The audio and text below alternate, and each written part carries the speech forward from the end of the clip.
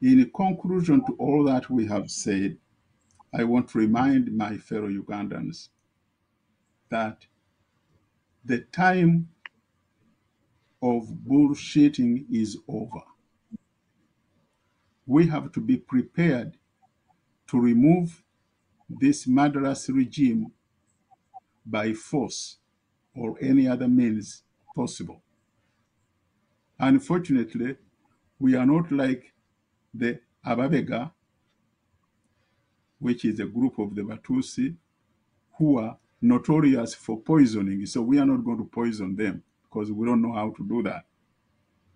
But we can use any other means, from peaceful to non-peaceful. But nothing is going to be short of flexing muscles. We have to do that. And the sooner we embark on that project, the better. Otherwise, as people have said, every human life is precious.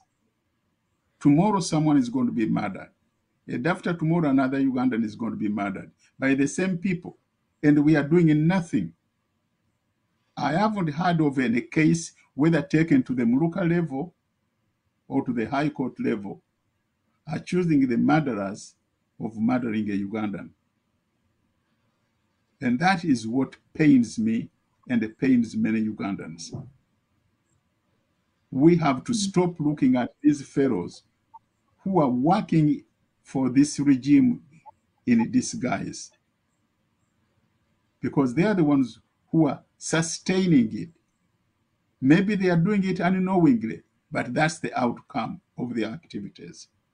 My fellow Ugandans, get ready for action, because that's the only option we have.